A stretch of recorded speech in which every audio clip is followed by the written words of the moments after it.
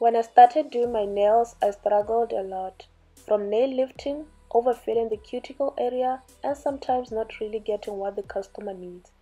To me, it was never about making money. It was about acquiring and perfecting my skill. And through my journey, I've learned that it's the small things that makes all the difference. I'm going to share with you guys a step-by-step tutorial on how to get your nails done.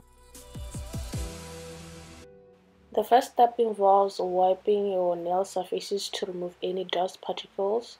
You also have to work your way around the cuticle area. That involves like removing any shiny part or any dead skin around the cuticle area.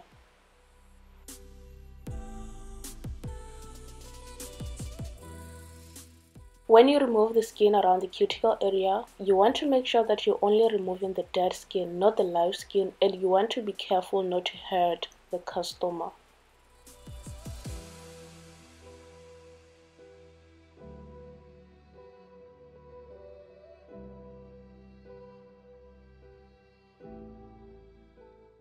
After you are done doing that, you want to go on with like a very soft file to remove the shiny part of your nail. The reason why you have to do this is to make sure that you're going to avoid lifting in the future. You don't want to go too hard on this process.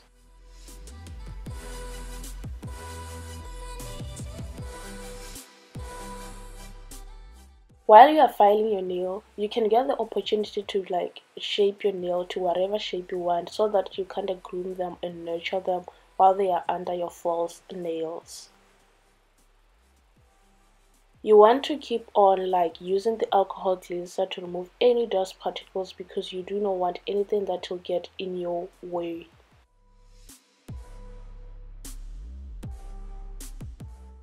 The next step is to take like your false nail tips. I use the shape one because I want to reduce the work. I don't want to spend like a lot of time filing and all that. So these are the nails that I'm going for. You have to find a nail that fits perfectly with your natural plate. And you don't want to go for like a smaller nail or a bigger nail. If you do not find the size, you can always find a bigger nail and kind of like file it at the tips to make sure that it fits perfectly. After that, you want to go on with your driller or filer or anything that works for you to remove the shiny part where you're gonna put the glue. This will avoid lifting in the future. Stick your nail and make sure that it's straight and not facing in weird directions. You want to repeat this process until you are done with all the nails. Remember, don't forget to drill that part so that it does not like lift whenever you bath or anything like that.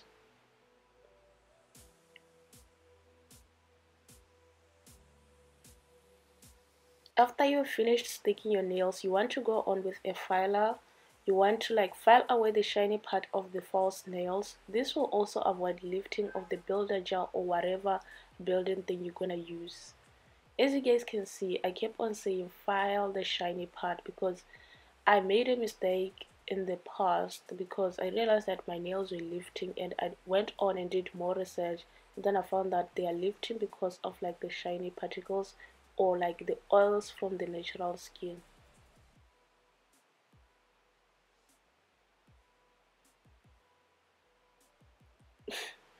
This was me. I was like really captured like an Instagram moment there.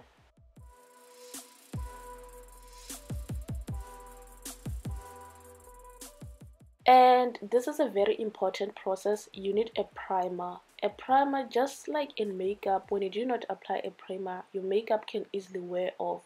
Even here with nails, you need to apply your primer so that your nails can stick for long and not lift.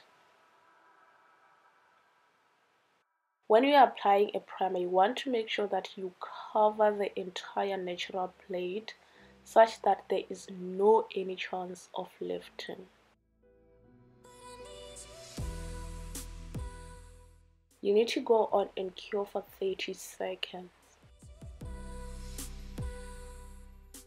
After a primer, you need to follow in with a bonder. A bonder is like a glue between your builder gel and your natural nail. It also ensures that your nails are gonna stick for long. And just like the primer, you need to cover all the natural nail surfaces. Cure for 30 seconds. This is the builder gel I've been talking about. And with the builder gel, you're gonna need a monomer. A monomer is a liquid that you're gonna need like to be dipping your brush now and then to avoid it to be sticky. And a monomer also helps you to manipulate the gel when you find it a bit stickier or maybe harder to manipulate.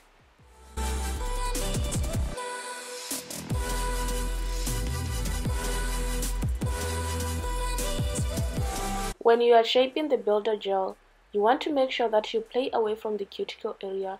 You want to make sure that you do not overfill the cuticle area. And as you guys can see, I feel like I put a lot of the builder gel, so it's okay. I can always like remove a bit and go on and reshape again. One thing that I love about a builder polygel, is that it does not dry until you cure it. So you have all the time to correct your mistake and reshape and even remove it if you have to.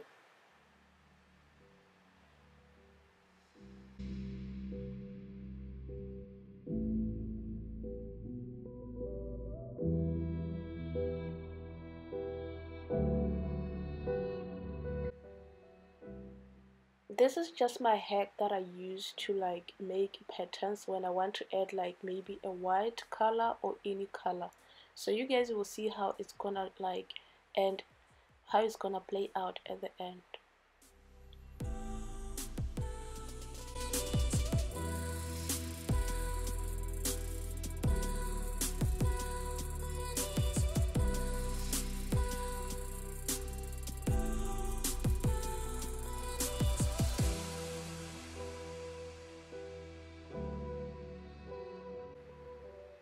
Remember, you have to cure the other builder gel before you apply the other color.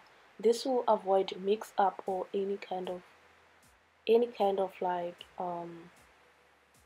incorrectness or whatever you want to call it.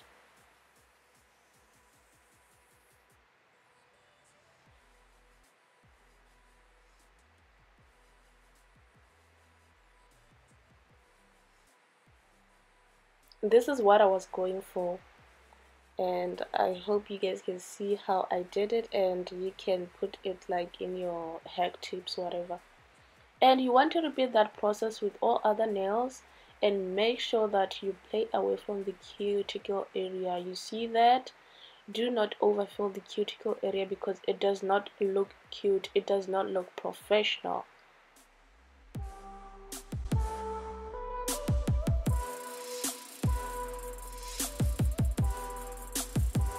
One thing that I like doing is like curing every nail like separately, because I'm very clumsy. If I don't cure a nails, I'll just like make one big mess. So I prefer curing every nail separately.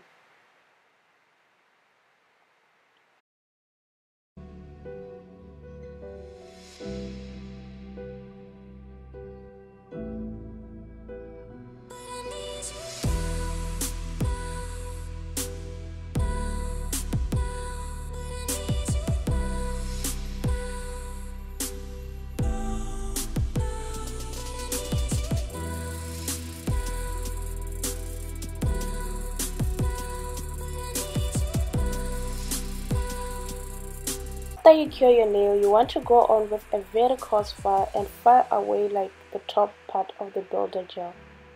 You can also go on with your driller to like remove any potholes, clumps or anything really, and just file away to maybe close to perfection.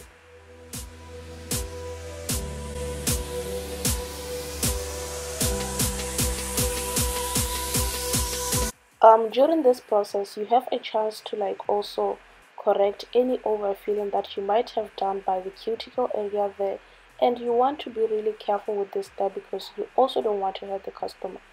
Therefore, it is very important not to overfill it on the first place. After that I'm done, I'm happy. I'm gonna use my buffer to like buff away any coarse surfaces and just to level up everything. And now it's deco time. These are like my decorating things that I use. I really love them. They add like my touch to like my designs, and they just give my nails some kind of uniqueness, or I don't know. I love them.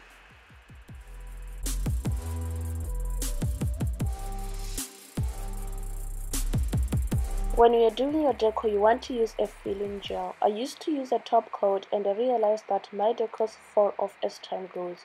So you need to use a filling gel because it is like a bit more thick. Therefore, it's gonna like half encapsulate your decors.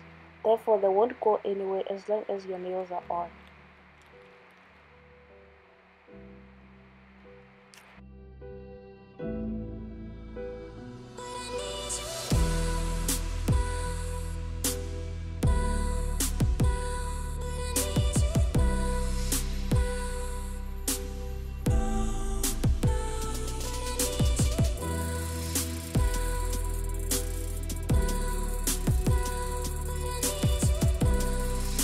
After you are done with your decor, you want to go on with like a top coat to like finish everything and just to make everything look professional, and go ahead and cure it, and I think that you'll be done literally.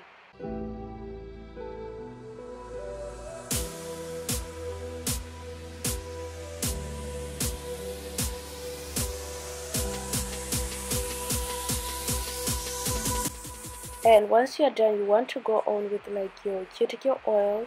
This helps like to nourish the skin and to add nutrients to the skin. And you want to go with your cuticle oil, rub it around your cuticle area, and you are done.